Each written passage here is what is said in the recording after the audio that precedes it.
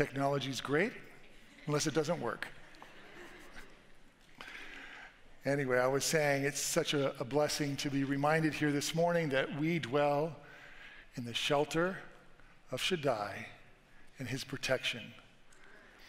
As the psalmist put it, what if I have to fear? What can man do to me? Right? Nothing. It's a high Sabbath. Not only is it a Sabbath where we can welcome two into our family, Katrina and Luke, but also communion Sabbath. And before we have communion, I just have a few words I'd like to share with you as we continue in our series on love and law, which is the 10 Commandments. Because we have found over the last few Sabbaths that God's love is embedded in his law. A lot of the world views the law as something, the commandments as something to be rid of so we can be free. But it's exactly opposite. We are free in keeping the commandments of God. Can you imagine a society that said, hey, you know what? We don't need our laws. Just go be free. How would that go? Not very well. So we're reminded that God's love is embedded in his law. And today we're looking at the 5th commandment. Would you bow your heads with me as we ask for the Lord's presence? Father, Lord, this commandment is the first of the second table of stone. But Lord, we want it to become not just a table of stone, but we want you to implant it in our flesh, in our heart. And so we pray that you would lead me in the words that I share and us in our understanding. Speak to us through your Spirit, we pray. In Jesus' name, amen. There was a recent CNBC article online entitled "Americans Are Least Likely to Care About Kids Having Good Manners." It caught my attention. I said, exactly. I've kind of been observing this over the last couple decades, but somebody's talking about it. And I'm sure a lot of people are talking about it, but this caught my attention. And it used data from one of the biggest social surveys in the world, the World Values Survey. A recent report by King's College London, which peered into the priorities of each nation's parents placed on raising children. So 24 countries were surveyed. How do you raise children? What's most important to you? Well, adults in the United States, it discovered, are least likely to say, least of all, to say that kids having good manners is an important quality. Just 52% of all countries. That makes the U.S. the country least likely to believe good manners are crucial for kids. A significant drop from 1990, when 76% of U.S. adults said it was very important to have kids with good manners. Another factor that falls under the broader idea of kids being well-behaved or having good manners is if they listen to their parents or other adults. Even fewer U.S. adults said that obedience was a key quality for kids. In fact, it slid far behind other countries to the second half of the table at 21%. This was a red flag to many. And I'm giving you the worst of it. There were some things that the shift happened toward things that American parents tend to value the most. And one quality identified as especially important is tolerance and respect for other people. 71% in the US said that it was a key attribute that kids should have. I agree, right? But it placed it 11th across all countries surveyed. Now, I struggled a little bit with tolerance because what do you mean when you say tolerant, right? One can say I'm tolerant of all people and all lifestyles and other things, but when it comes to somebody disagreeing with them, they're not so tolerant. So I question that one a little bit. But another quality the U.S. values is hard work, 68%, and independence, 56%, 6th and 7th, respectively, across countries surveyed. So where we used to be at the top many decades ago, we're at the bottom. And the one that disturbed me, of course, the most is the issue of obedience to parents. It doesn't seem to be such a high priority these days. It shouldn't surprise us probably because it's one of the 10 commandments. It's the very first thing that God highlights in that second table. Children, obey your parents. But yet this country, which has been on a bit of a moral decline and accelerating even all the more, doesn't seem to think that that's important anymore. With these shifting priorities and how parents are raising their children today, we can imagine the impact it will have on the family, let alone society. When children aren't taught the importance of manners and obedience, the impact on the family and society will be devastating. We can be assured. Not only do we already see that impact manifest in public behavior at times,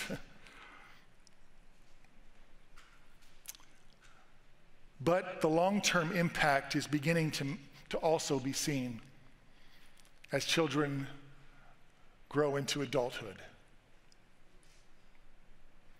You see, the Lord God who created marriage and the family is uniquely aware of the intricacies of the parent-child relationship. He made it. So it shouldn't surprise us to find a commandment in this Decalogue that conveys its importance. Exodus 20, verse 12. Thank you, Lexi, for reading that. Honor your father and your mother, that your days may be long upon the land which the Lord your God is giving you. This commandment, while talking about children, really speaks to all ages. God did not intend to just speak to little children. It speaks to anybody with a living parent. How we show love and respect to our parents is one of the most basic qualities in human relationships. How we honor our fathers and mothers directly correlates with how we treat other people, especially those in authority. And furthermore, if parents fail, this is just a practical understanding or practical thing we can take away from this. If parents fail to teach their children honor and respect, they themselves are set up for how their children will treat them when they get to older age. And we're seeing a falling apart in that structure as well in our society. The Apostle Paul refers to this commandment in his letter to the church to Colossae. The Colossae believers, commanding children, obey your parents in all things, for this is well-pleasing to the Lord. Paul ties honoring parents with obedience.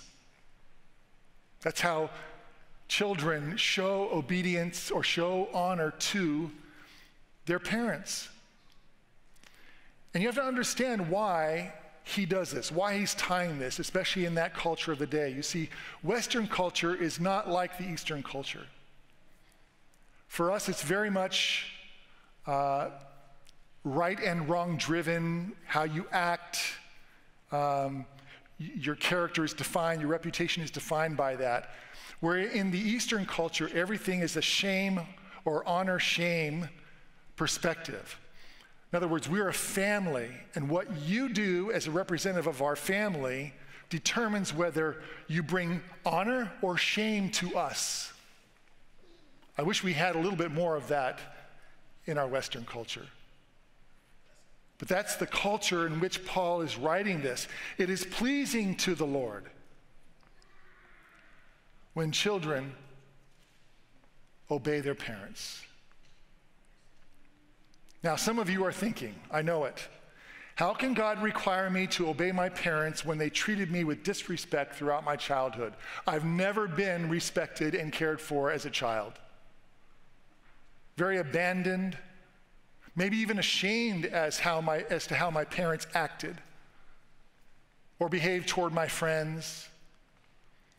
There are many here that have not had good models for parents, for fathers, and for mothers. And I understand that. And it makes it difficult. This command makes it difficult to them. How can they bring honor? How can you bring honor to your parents when they treated you so badly? But a few thoughts on this. Number one, I looked and I can't find a Bible verse that excuses us from honoring our parents because they treat us poorly. Couldn't find one. Please, if you find one, let me know. I could not. The commandment itself is providing a path to breaking the cycle of dysfunction in families. You see, the goal is that if there is dysfunction in the family, this command would wake the family up and each individual will begin to model this honor that we should be bringing to the family as a whole. I would even venture to say this: if you want to repair a relationship with an adult, with someone that is older, still living, maybe still not treating you the way that you'd wanted them to treat you all your life, the best way to help to restore that relationship is to give them love and respect. That changes hearts. Someone can be completely harsh and inconsiderate, and you can speak with respect and love and grace and show care to them, and it will change their opinion about you. And God intends to keep the family unit in love and grace as he as well keeps his family in the same. Now, it's also a given that God does not require us to obey a parent if they demand something that conflicts with the Word of God. We can't do that. But how you respond to them and how you share that you cannot do that because you serve God over what man wants is important as well. Have you heard the adage, it's not so much what you say, but sometimes how you say it, right? If we in our families did a better job with that ladder, the ladder, how we say things, maybe we could start bringing love and joy and respect and kindness back into that family unit. Now, for those of you who have had that modeled in your homes, praise God. You should praise God every day that you had a family, you had parents that loved you and cared for you. I had that family. And I thank the Lord constantly, all the time, for how they raised me. I believe that God-fearing parents, now this command, remember, who was it written to? It was written to God's people. This wasn't written to the world at large. These are those that are part of this community of faith. God-fearing parents, then, are responsible for raising up their children in the Lord. Their children are responsible to obey their parents, but both are accountable to God. Research has demonstrated repeatedly that a child's character is developed very early on in life. I mean, we're talking about, by the time you reach 6, 7 years old, it is largely formed at least the trajectory is formed as to what their character will be. And so we have to begin to mold and shape them early, before that, right? Character building, along with social and emotional positivity, are key aspects of raising children to be confident, but yet respectful, and in return bring honor to not only their parents, but to anyone in authority over them. Within our education system itself, preschool teachers are in the best position to affect their students' characters outside the home. Early childhood development is critical for setting the tone for the rest of a person's life. Do you hear this? Where you choose to send your child to school as early as preschool can determine where they go for the rest of their life. It's one of the reasons why the Adventist system has an education system that is worldwide. And in part of our curriculum is to make sure that we instill a love and respect for God, and in turn for our parents, as we establish and support what is happening in the home. Now, recognize this. It is one thing to say that you pray and you hope that children receive a good character education in school. This is important. But equipping children with the ability to honor their fathers and mothers starts and ends with parents. Equipping children with the ability to honor their fathers and mothers starts and ends with who? With parents. What does the Bible say about this essential parental responsibility? Look at this. Deuteronomy 11. Let's turn to Deuteronomy 11. We'll read verses 18 and 19 here. Actually, we're going to read through 21, 18 through 21. Deuteronomy 11, 18. Therefore, you shall lay up these words of mine in your heart. This is God speaking of the Ten Commandments. And he's speaking through Moses, right? Moses, these are Moses' words, but they're coming from the Lord. He says,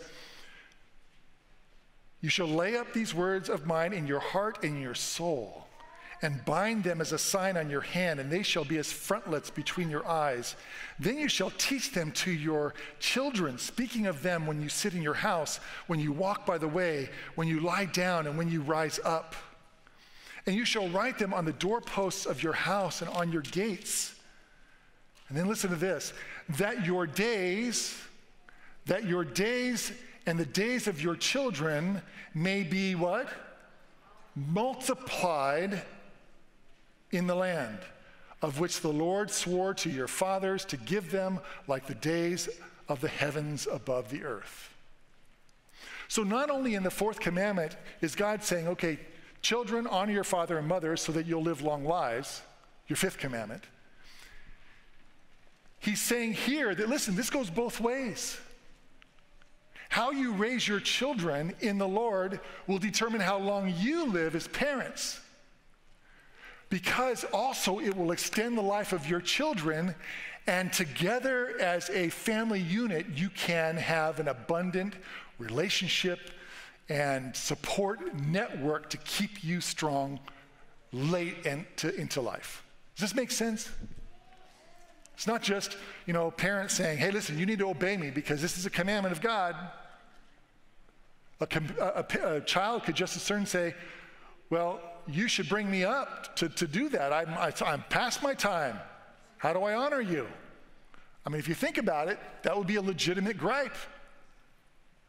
But the reality is that honoring our parents and education, even though it happens very early in life, continues on for a long time. In fact, I have seen wonderful, helpful parents continuing to teach and support their kids even after they're married, in raising their own kids and how they did it and the mistakes they made, Wouldn't it be great if we learned from the mistakes of others? Why do we have to make them all ourselves?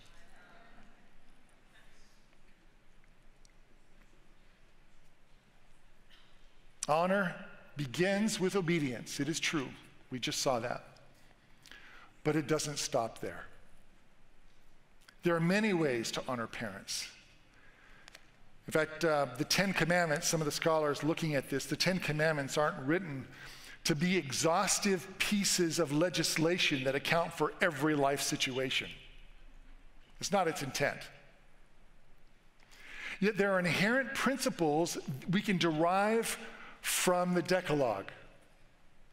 Bible scholars suggest that honoring your father and your mother also extends to other people in authority. And this is justifiable because in the Bible, titles of father and mother are also given to people that are not part of the family. Did you know that? Kids refer to father or mother, and they're not their biological parent. So how do we incorporate this into our church? Aren't we didn't we sing, we're the family of God, right? We can love and support each other and our kids, God's kids, so that they are brought up in the Lord. I think that's a big thing, reason for Sabbath school, right, Pastor Melanie? Sabbath school teaches our kids to love Jesus. And then how you build on that in your home is so essential for what will happen in their life later.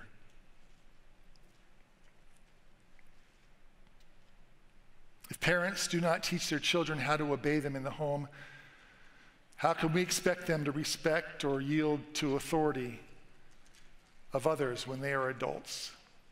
They will struggle. In fact, Paul reminds Timothy. Paul was a mentor to Timothy, who was a pastor, and asked him to integrate this principle into the church and to how the church conducted its business and cared for people. And he writes this in 1 Timothy 5:17, "Let the elders who rule well be counted worthy of double honor, especially those who labor in the word and doctrine." Now, just to be sure, I'm not sharing this to be self-serving. I'm sharing this because Paul's talking about all the elders of the church, those in positions of leadership, how we should show them honor and respect and appreciation for all that they do as we go into our new cycle beginning October 1. As we move into that new term, let's look for ways to show honor to those in positions of leadership. I think all of you who participated for the last 3 years, remember we didn't go 2, we went 3 because of the pandemic. The last 3 years of dedicating your time, your energy, your commitment to God and His church, and to helping not us just as a family, but our kids, thank you. Thank you. You are a key piece of their ultimate destiny. And I'm not saying that lightly. You are. So what does it look like to show honor to parents or others in authority? I'm going to give you 4 different things about honor that will be helpful to answer that question. First of all, honor relates to position,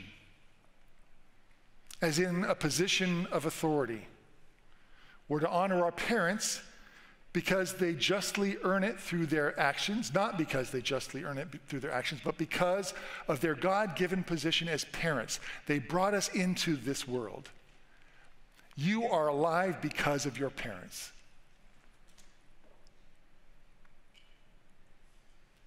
And so that is a reason. That is something that we do. We give honor to them because of that position that they hold in our lives. The second one is honor involves giving preference.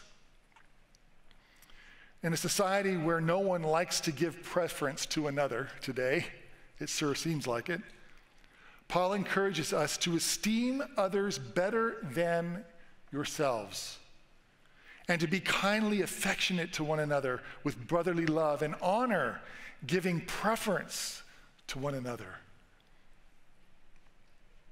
We give preference to our parents, even reluctantly sometimes, and regardless of whether it's deserved.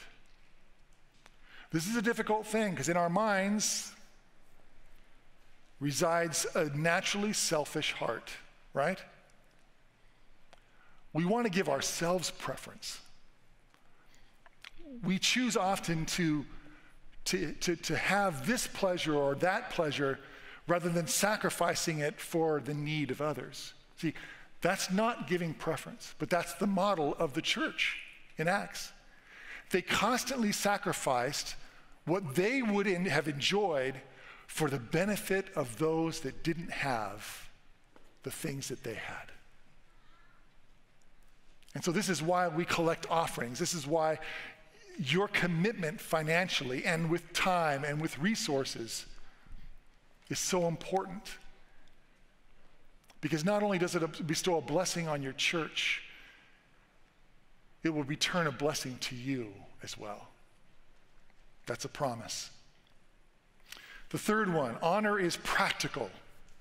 Not just lip service, but actually doing it. Practicing honor. In that same letter to Timothy, Paul writes in same chapter, a little earlier, verse 3, honor widows who are really widows. But if any widow has children or grandchildren, let them first learn to show piety at home and to repay their parents, for this is good and acceptable before God. So someone may appear to have need, but we need to do a little bit of an assessment. What does the family unit look like? What's happening in that dynamic? Because if they are in the family of God, they have a responsibility to serve, to honor parents, those that are aged and need that support.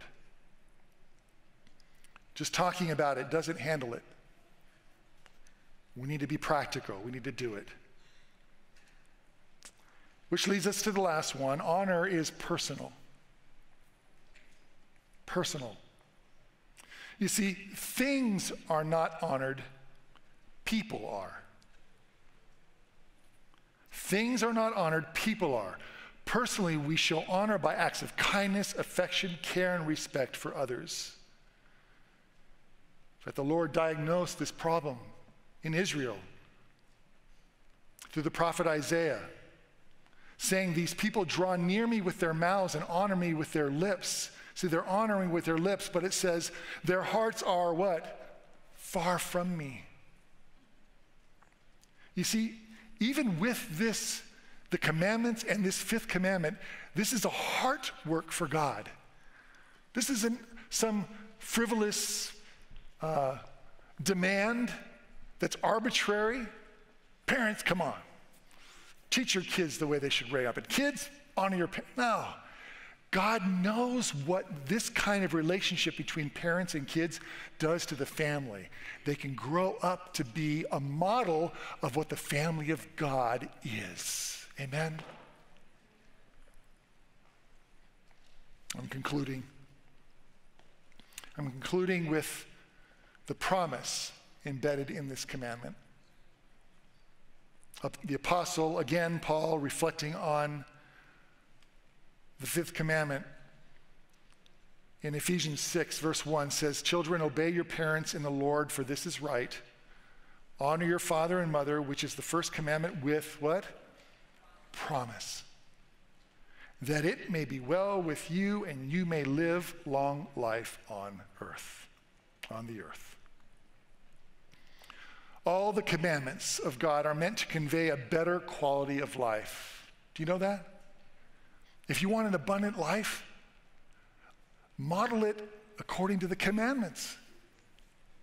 That's God's intention. God promised that if we honor our father and mother, it will result in abundant life today for us as well, sustained by deep and meaningful relationships with our earthly parents long into adulthood. This promise is beneficial to the relationship also with our life-giving Creator. When we honor our parents, we can't help but honor God as well. And in a spiritual sense, the promise refers to the future promised land, not just long life here on earth. You see, I don't think we have much longer. Of course, I know that life has been going on longer than we expected, and there's kind of some indications in Scripture that it will take longer than we want it to. But there are things going on today that just help us understand that life is growing short.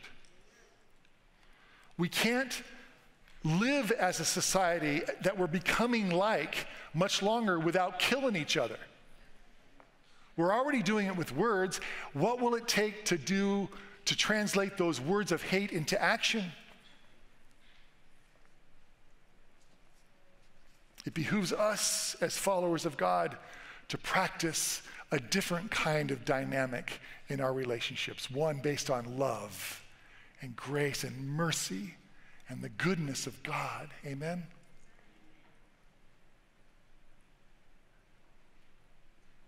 If we are faithful to honor God in all that we do, we will live forever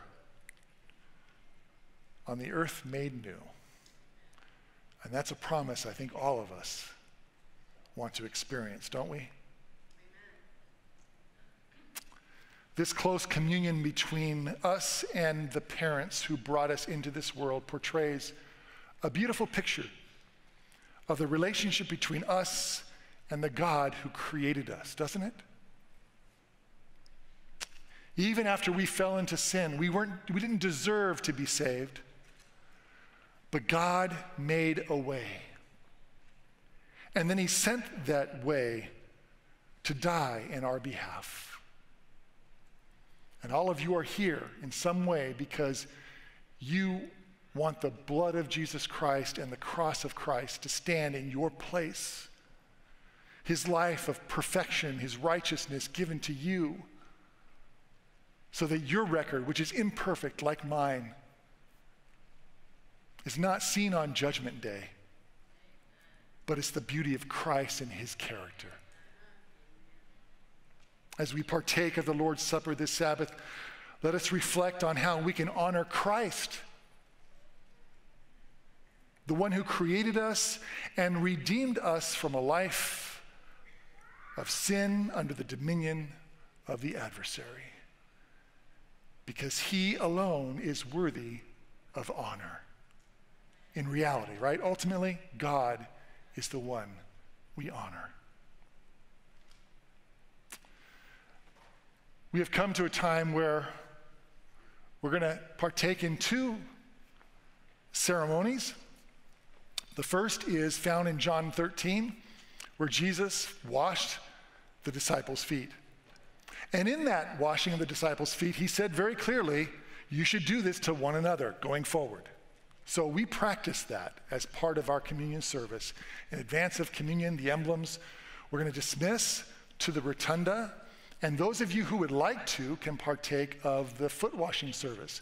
As you get into the rotunda, there's going to be 3 different areas. So whether you're participating as a family, or men are participating, or women, there'll be a section for you. So as we head over there, look for the area that you want to participate in that foot washing together.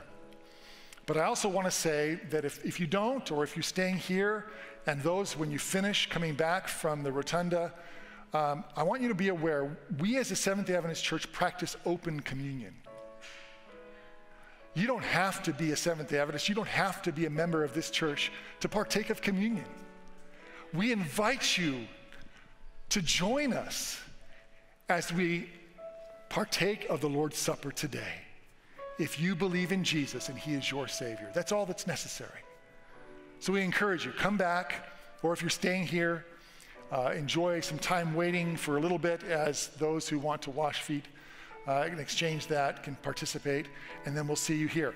When you come back, another instruction, when you come back, you can pick up the emblems from one of 3 tables. There's 2, there's one on each side in the front, and there's one in the back, and then go ahead and take your seat at that time. All right?